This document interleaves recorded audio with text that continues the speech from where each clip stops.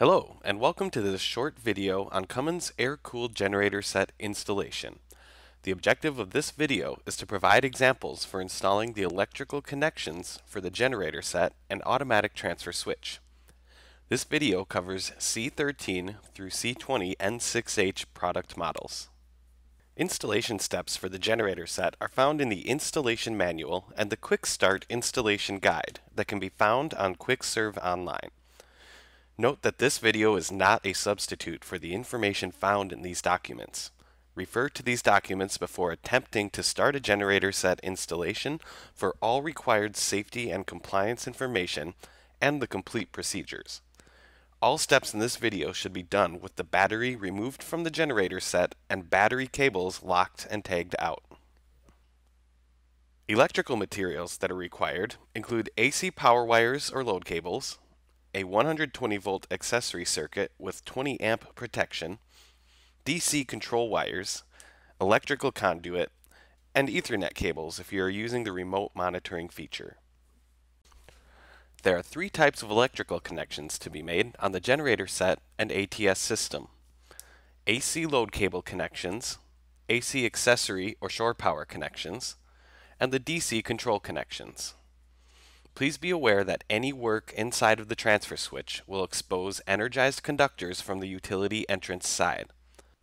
The utility entrance connections upstream of the ATS must be isolated, proved dead, and locked and tagged out to establish an electrically safe work condition in accordance with NFPA 70E. Refer to regional codes and the National Electrical Code for all electrical connections. AC load connections are made at the circuit breaker on the front side of the generator set, and the accessory AC and controlled DC connections are made on the generator set harness near the engine intake manifold. Access these connection points by removing the air intake enclosure panel and the top interior panel of the generator set. Run the wires through a conduit from the automatic transfer switch to the generator set.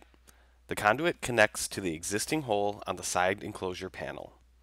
This hole can be enlarged to match the conduit used. Remove the front cover panel from the circuit breaker to access the load cable lugs. Connect the line 1 and line 2 conductors by feeding them up into the bottom of the circuit breaker. Tighten the lugs onto the load conductors, then torque to 45 inch-pounds and replace the breaker cover panel. Unless there is no utility source connected to the ATS or the building loads, remove the neutral to ground bonding wire inside the generator set. The wire is connected between the ground lug on the generator set base and the neutral lug on the back of the circuit breaker. Always refer to the National Electrical Code for correct grounding and neutral bonding requirements. After the neutral bond is removed, connect the neutral conductor to the neutral leg on the back side of the circuit breaker. Then, connect the ground conductor to the ground lug on the generator set base. Torque each lug to 120 inch-pounds. On the ATS, connect the load cables to their marked locations for line 1, line 2, neutral, and ground. Torque these lugs to the values specified in the ATS owner manual. Next, connect the DC control wires for the ATS. The connections are labeled on the generator set harness, located near the engine intake manifold. Open the connector clamp, insert the wire, and close the connector clamp to secure the wire. The connections in this example include remote start, battery negative, and transfer control signals. More information about the ATS control wires can be found in the ATS owner manual. The 120 volt accessory power supply is also connected into the generator set wiring harness. This must be a 20 amp protected circuit taken from the utility supply. It is used to power accessories such as the alternator heater, battery charger, battery heater, and engine oil heater. Ensure the 120 volt accessory power supply is in a safe electrical work condition, then connect the wires marked ground, line, and neutral. The DC control wires connect to the automatic transfer switch at terminal block TB4 on the left side of the switch.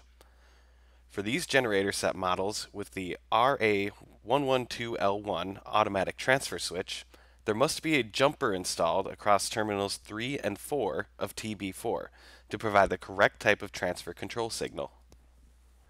The 3 DC control wires that were connected to the generator set are connected in the ATS at TB4.